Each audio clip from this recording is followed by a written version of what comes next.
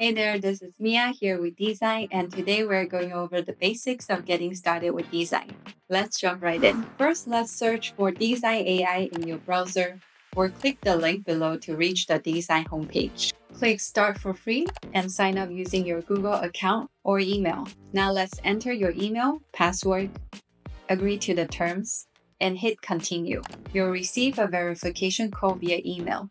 Use it to confirm your email address. Next, you can pick a plan that fits your needs, or click Continue with free below for next steps. Answer a few survey questions, and you'll land on the Dzine dashboard. Once logged in, you can watch the quick start tutorial.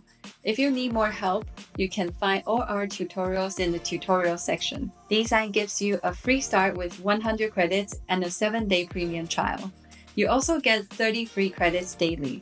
If you choose to upgrade, Dzine offers monthly and annual plans with a 20% discount for annual payments. Unused credits can roll over to the next month within limits. For more details, visit the pricing page. On Dzine's dashboard, the left-hand menu gives you quick access to your home, projects, pricing, tutorials, and more, with your profile and credits displayed at the top.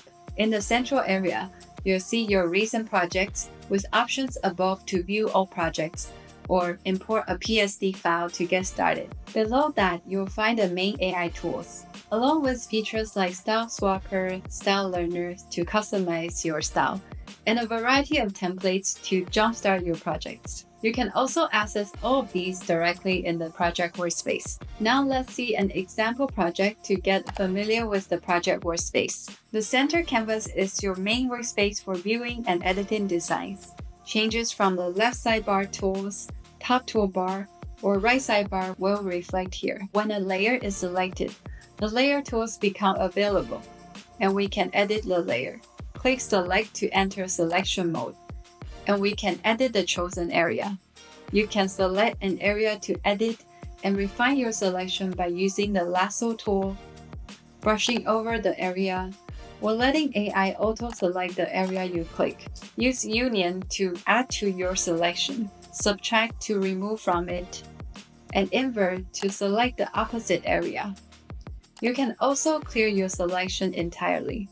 Once you've selected an area, you can edit it using the text-to-image tool, insert objects based on the reference image, or remove objects altogether. You can also duplicate the area to create a new layer, or delete it to remove the selection. Use the AI eraser to remove unwanted objects. If a layer has a clear subject, you can remove the background with just one click. To refine a cutout further, use Edit Cutout to erase or restore parts of it. With Crop, you can trim a specific layer. And we can also turn any layer into SVG file, which we can download and use in web projects, or import into another vector-based design tools. Of course, we can also download the layer as an image or share it with others. We'll cover these features in more detail in later tutorials. The left sidebar holds all of Dzine's powerful AI tools. As technology develops, new tools are constantly being added here. We'll explore each of them in more details in future episodes. The top toolbar allows you to manage your project.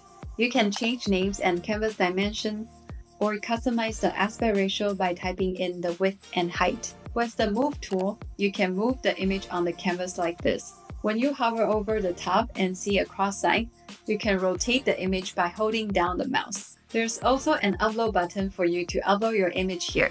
We can add text to the canvas, or use the Brush tool to draw on the canvas. If you select Draw on Blank Canvas, you'll start with a solid background, where you can change the stroke size, adjust the color and the opacity, and use the eraser when you make a mistake. Once you're done and click Done, a new layer will be added to the layer panel. If you choose Draw on Current Canvas, your drawing will appear on top of the existing images. When you click Done, it will create a layer with transparent background, so you can integrate your drawing with the previous design. You can use the hand grip to move the entire canvas around like so.